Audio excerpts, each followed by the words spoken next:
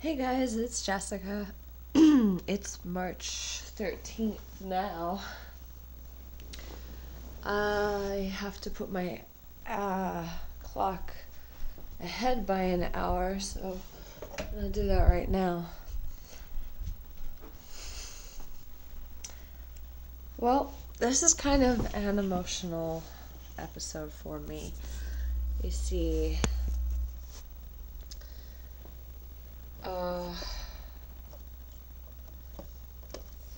my party clock. Look at this. Study. 1 hour. Eat, eat, eat. Sleep, sleep, sleep. Party is 6 hours. So funny. Alright. So, I guess I'm gonna start with my night has been a little weird. And I'm also going to start with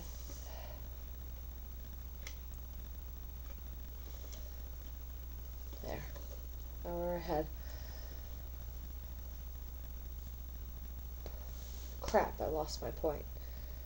I might want to mention I've had a beer, shot, and part of a drink. And some of my wine, which there wasn't much, but I've had some of it. Oh god, I wanted to preface what I was going to start saying. Oh! That's it. So, I started doing this because I know I wanted to be in the limelight somehow. I know that I wanted, when I was younger, I wanted to be famous. I wanted to be a singer. I felt like I had the potential to be great, powerful, and inspire. So, that being said, I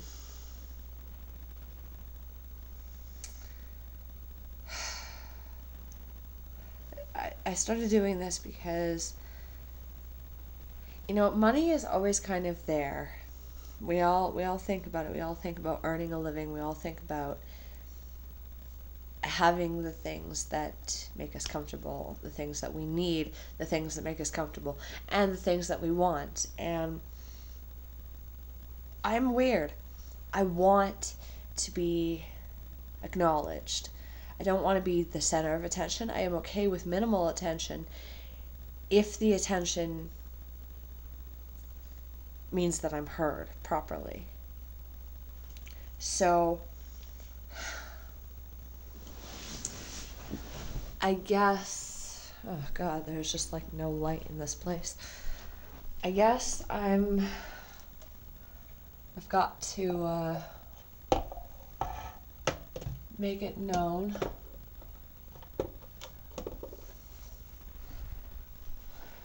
that I don't need verification of whether or not I'm pretty. I'm cute.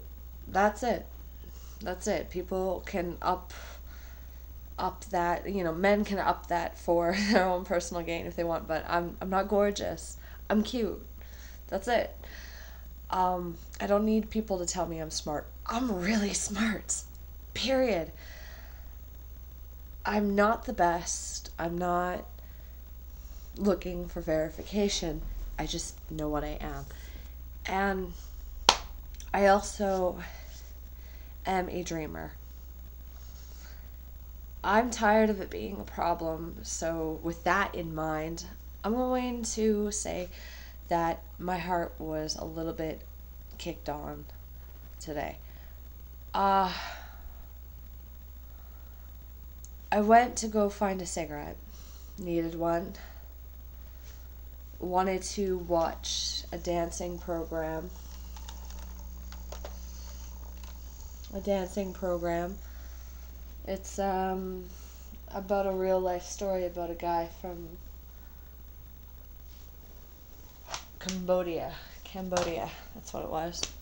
Just remembered now.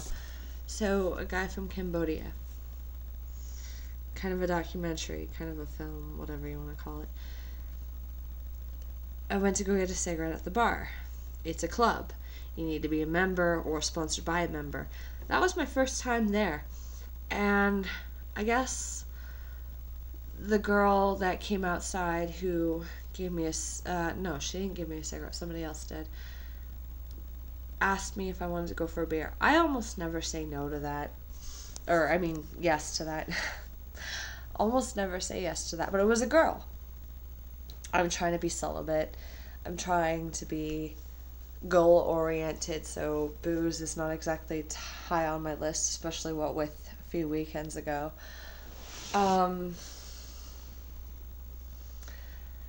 But she offered to buy me a drink. She seemed really interesting. She had these bangs, this red coat on, this one piece that was great.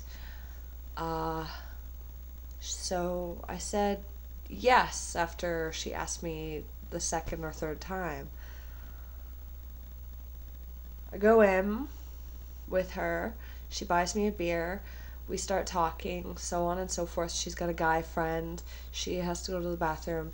All this random little blurby crap ensues, and from it, his name is Aaron, her name is Jenny, and from it, I take that it's a little weird. And I'm good in awkward situations. I want it to be nothing but fun and chatty and make the beer worth her time, but I shouldn't have said yes. It was like 60-40. I shouldn't have 60. I shouldn't have said yes, but he enjoyed my company. She was fun to talk to. It was fun to see them interact because they're friends. He'd never been there before. She kicked my heart the first time. At the very end of this little conversation, this beer, I mentioned that because she kept asking me what my story was, and I found that a little odd. She asked me a total of 3 times. I told her before we went into the bar that I'm on disability. I'm taking advantage of the system for the first time in what is almost 5 years. It's 4 years and a month, 2 months that I've been going in and out of shelters. Blah, blah, blah, blah, blah. I tell her basically what I've told you guys in an earlier episode. If you didn't know, I'm on disability. I don't have one. I'm listed as situationally anxious. What is that? I'm taking advantage of the dental. I'm paying off the bank that I frauded. I didn't tell her that part, but I'm paying off the bank that I frauded to pay other bills from a failed attempt at getting a house on just simple income assistance with a roommate. Big mistake. But I told her that I'm on disability, taking advantage of the dental. And then she asked me again in the bar. It was only 2 times that she asked me that. I asked her what her story was, and, a little conversation ensued between the 3 of us, and I said that I wanted to be Prime Minister. And she's pretty freaking drunk. She's already boasted once that at least she can keep level because her friend is equally inebriated, and he's kind of hitting on her in a way, sort of leaning. I don't know, it was more physical. I thought he was holding himself just fine. They were both drunk. But, men have a different way, individuals have a different way, so on and so forth. She said, well, let's be unrealistic. Let's be real. You're not going to be. Must have said it about 5 times, and, I have a 3-time limit. I'm 3rd time's the charm.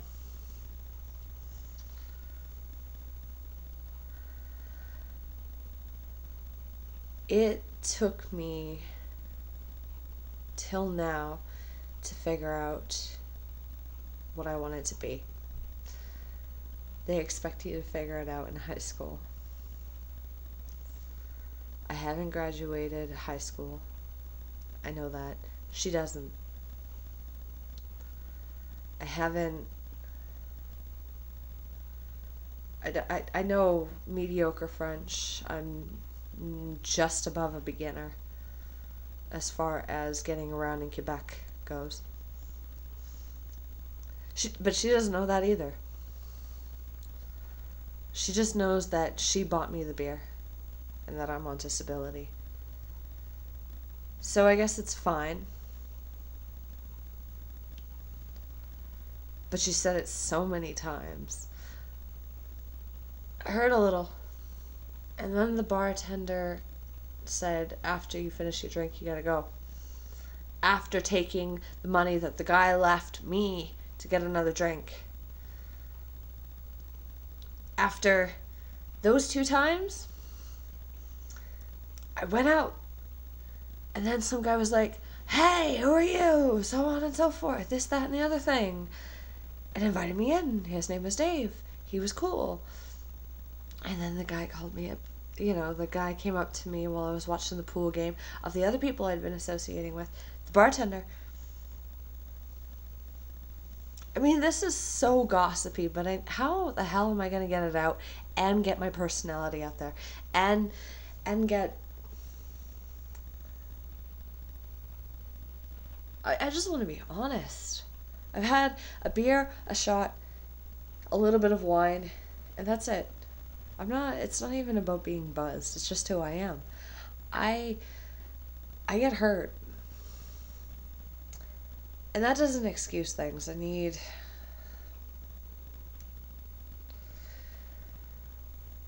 doesn't excuse things. Politics isn't a personal thing. And that's what's running through my mind when he comes up to me and says, well, people were telling me you were panhandling outside. No, I was asking for cigarettes and offering to buy it. Here's the toonie. Oh, do you have No, I'm not a member. And you know what? I mean, everything he's saying to me makes sense. But I tried to reach out and I tried to say, and it's, the conclusion of all that is, my God, am I going to try hard? Oh, it's not about... I don't want to get into politics to prove these people wrong. But man, is it becoming so much the motivation.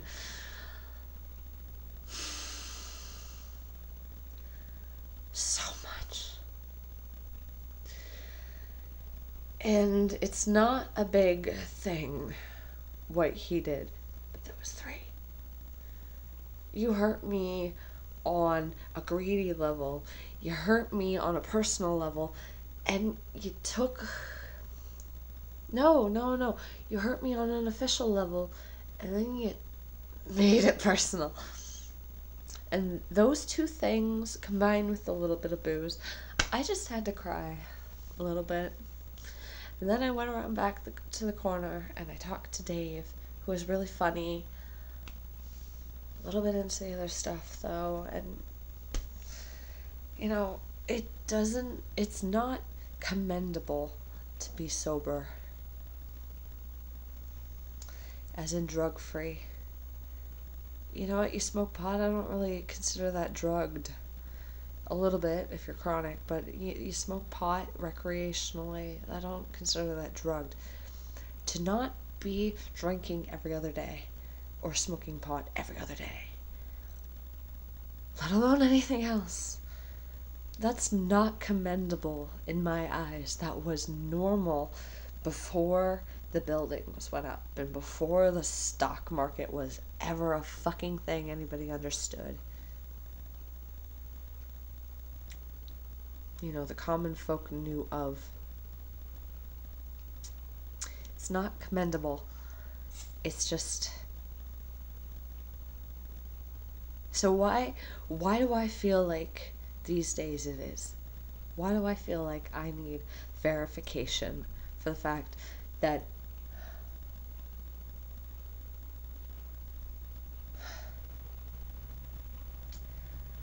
I'm all for pot being legal, but when the average guy comes up to me and says, but they'll put taxes on it, But the thrill of being caught. You know what? Maybe it shouldn't be. Maybe playing ping pong with the head of the pot, of the marijuana, of the dope smoker. Maybe that's not the worst thing in the world. Maybe that's part of the balance. Considering I was addicted to it for a good 6-7 years. Maybe. But that being said, it's not commendable that I'm a sober person as far as things that aren't weed and alcohol. But damn, does it suck to be categorized as a panhandler just because I'm bumming a smoke. And I wasn't even bumming it. And it was the first time I was in there. So I'm a little bit angry about that, but you know what? Motivation. That's what it's all about. Looking at these people judging me when I just wanted to be. I didn't even want to go in. Whatever. Oh my god. Looking at these people, looking at these things, looking at how quick somebody is to say, you can't do it. Oh, I'm going to prove them wrong. As always, I don't know which way this goes. Much love. Much love. And, future belongs to those who believe in the beauty of their dreams. Bye, guys.